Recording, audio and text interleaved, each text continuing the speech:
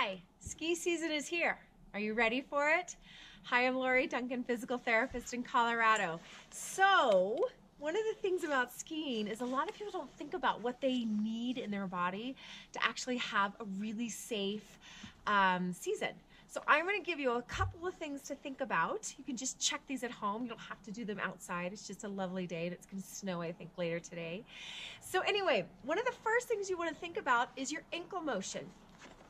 So you can do this kneeling on your floor, wherever, but you want to get down and you want to actually see, can you get your knee 4 inches past your toes?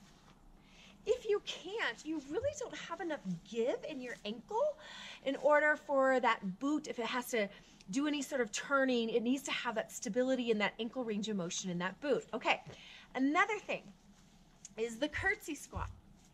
With or without the poles, without is harder. You want to be able to get down like this, but then if you can, to really understand if you have good glute stability to ski, can you point it out to the side? Can you bring it back?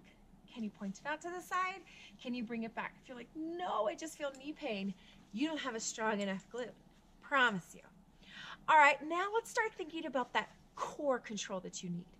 You need to be able to sit, right, and hold that core control. So a great way to know if you're doing this, especially if you're doing bumps, right, is on a plank, pull, pull, pull. See if you can do that for a good 30 seconds, even maybe a minute. That would be awesome. All right, you know, the other thing people don't think about a lot is posture. I see this all the time on the slopes. Rounded posture. Guess what? Your rotator cuff and your shoulder hate that.